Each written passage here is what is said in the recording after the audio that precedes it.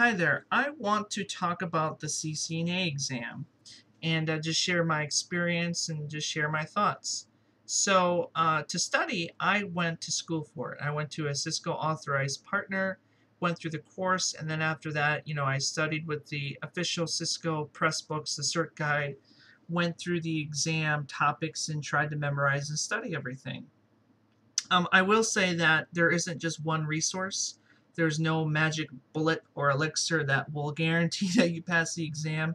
There's tons of great resources out there. You've got, Todd Lamley, Wendell Odom, those two books out there. There are tons of great video resources. You've got CBT Nuggets, Pluralsight, or INE. Lots of great stuff out there. Forums, the Cisco Learning Network, whatnot. Take everything, to your advantage. Use, everything that's out there. Don't limit yourself to one source to study.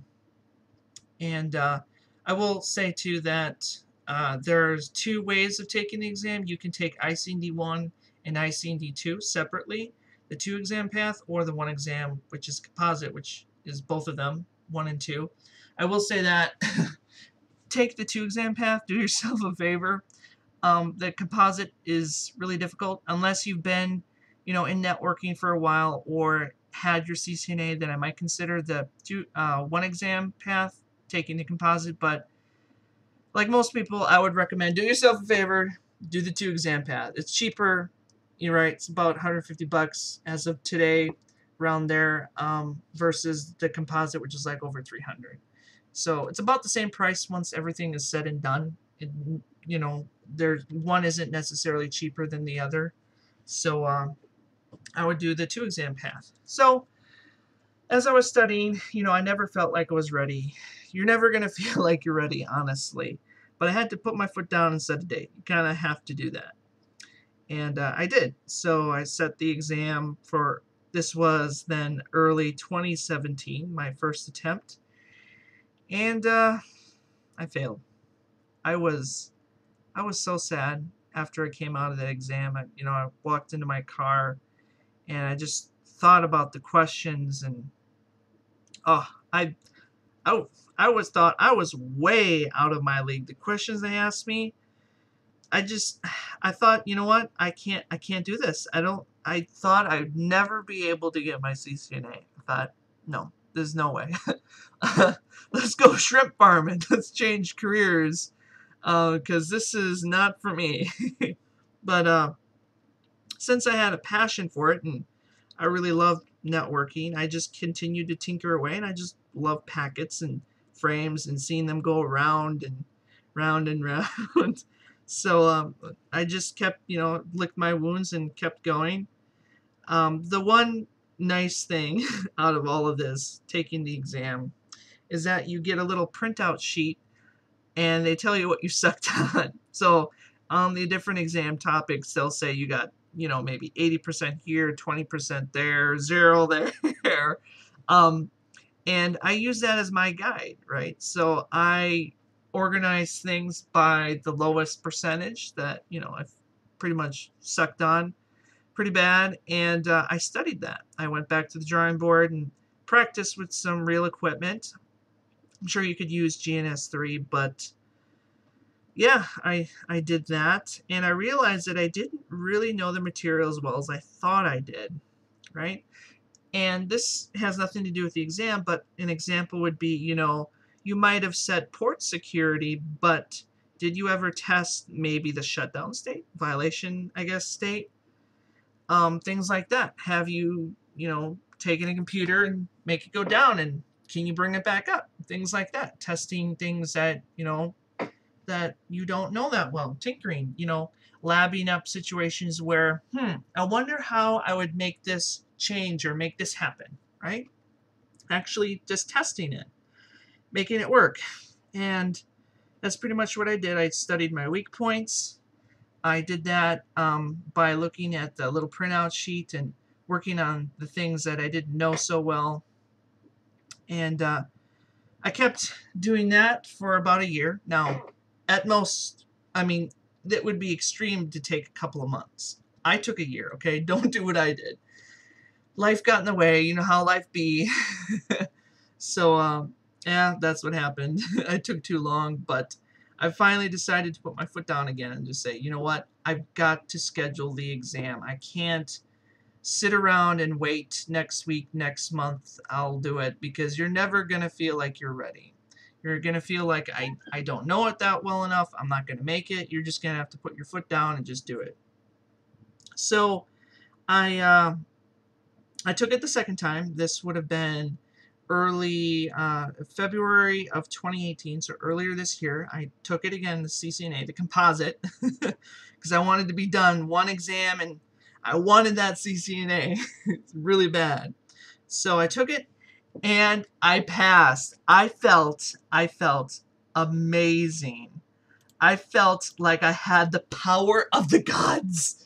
I was invincible. I was so high. I felt amazing. It was just, it was awesome. Finally passed it. And I guess what, helped me pass it the second time around was that I didn't stay at one question, right? I'm the type of person that if I can't answer a question, I'm going to stick to it until I can answer it and then move on. But I had to learn to let that go, right? If I can't answer a question within 1 or 2 minutes, I'm going to click next and call it a loss, because I might be able to answer 10 more questions correctly, right?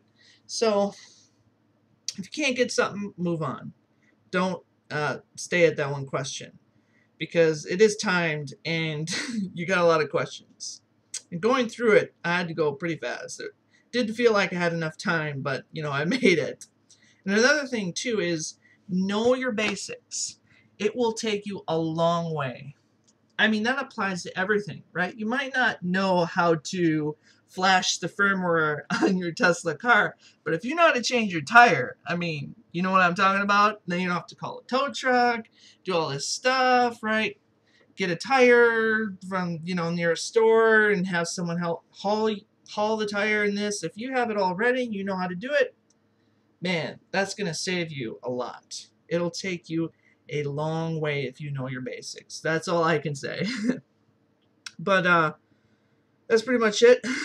I 2 attempts. Second attempt, I finally passed the exam. That was really nice. It was really awesome to finally pass this thing. So just looking back at its reflective overview, the CCNA is not.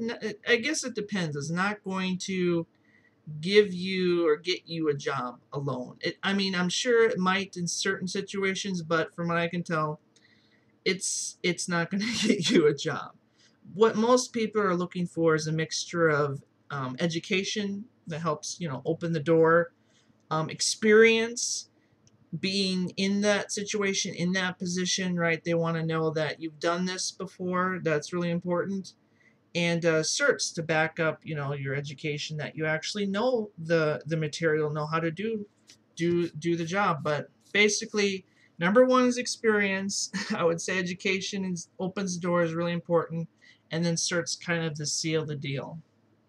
I really like the CCNA because it gives you a good foundation, right? If you're going in IT, you it depends on what area, but it really helps you understand the flow of traffic in your network. CCNA is really nice because you can see and actually fix things and know how stuff works, how information flows between computers and goes through switches, and how to get to other routers and other networks. And I mean, it just feels nice knowing that you're competent and you're confident in your ability to work on a network. And it really helps, no matter if if you're doing Windows networking, in the cloud. I mean, you can't avoid networking. It's really important. If you can't connect computers together, then it's useless, basically. So it gives you a good foundation. And I know some people say that, I know Eli, the computer guy, I really like him, but I think he wrote CCNA on a toilet paper on his shelf, and he regards it as pathetic. But there is some truth to that. I will give him some credit that CCNA is not, how do I put this? like I said earlier, going to get you a job. People are going to be knocking down your doors, but it does help. It does help. And he says it's basically toilet paper. But what I say is, I wear my toilet paper proud. You should too. So that's pretty much my thoughts on the CCNA. I'm sure there's more. I could go on probably for days and all the tips and things that you can watch out for, but that's just my thoughts on it. So I hope my rambling was helpful, and thanks for watching.